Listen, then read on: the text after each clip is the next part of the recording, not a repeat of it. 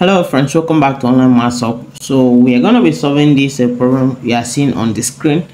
So the question is saying 5 power x plus 6 is equal to 6 power x plus 5. And so we're just expected to find the value of x that will actually make this equation to hold. Okay, so that's what we're going to be doing in this video. But just before we proceed, if you are new to our channel, do well to hit the like button, subscribe to our channel, and also turn on the notification icon so that whenever we release new content, you actually get to know about it.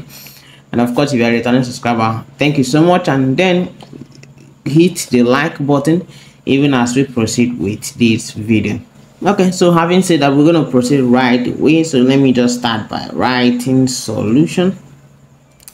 And then writing the question, I have 5 power x plus 6 is equal to 6 power x plus 5.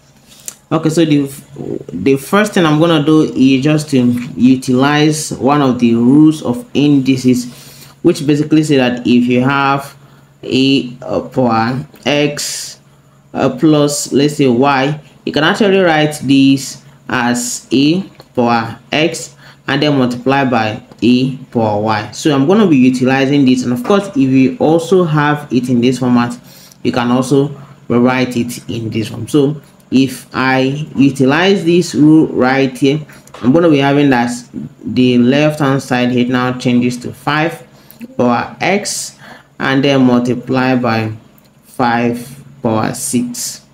Okay, and of course using the same rule on the right hand side, I'm going to be having these to be 6 power x and then multiply by 6 power 5.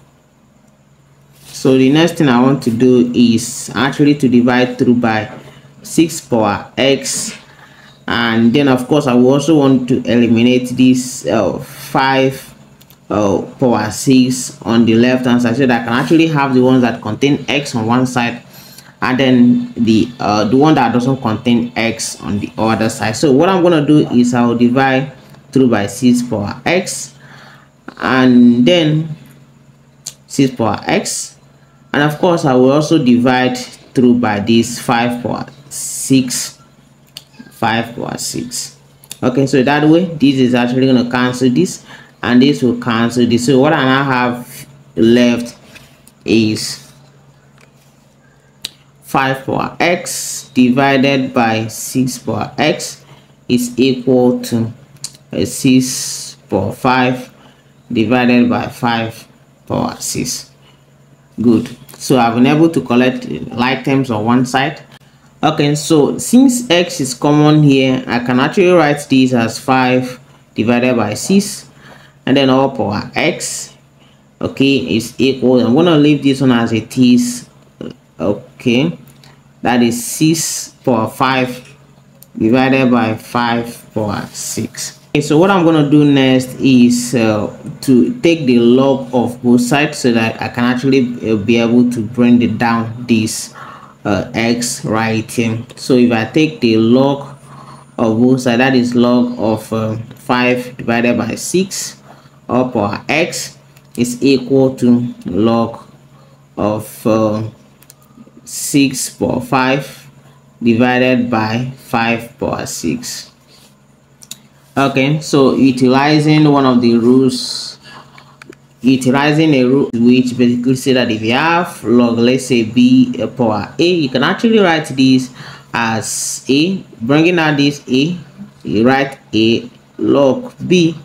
Okay, so I'm going to apply that here so that this the left hand side now changes to x log 5 over 6. It's equal to, so what I have here is log 6 power 5 and then divided by 5 power 6. Okay, so the next thing I want to do is to split this. You know, one of the properties of logarithm basically is that if we have log of a divided by b, you can actually write this as log a and then minus log b. Okay, so I'm going to utilize this both on the right hand side and also on the left hand side.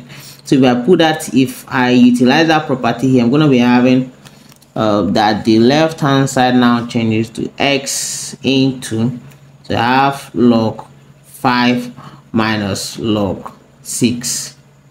Okay, and then of course it's equal to, if I apply the same rule right here, I'm going to be having log 6 power 5 minus log 5 power 6. Apply this property to simplify the left hand to simplify the right hand side, so that I'm going to be having that this is equal to x into log 5 minus log 6.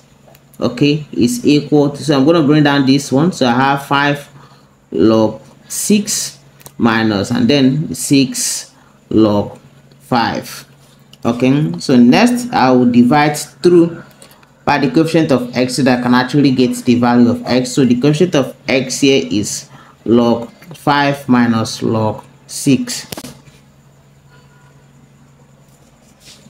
Okay, and then I'll also divide this side by log 5 minus log 6. So this is actually going to cancel this, and then the value for x now becomes, x is equal to 5 log 6 minus 6 log 5, all divided by log 5 minus log 6. This is actually going to be the value of x, and of course if you compute all of this in your calculator, you're going to be having final value of x. So if you have enjoyed this video, make sure you hit the like button, subscribe to our channel for more updates, and I'm going to see you guys in my next video. Bye.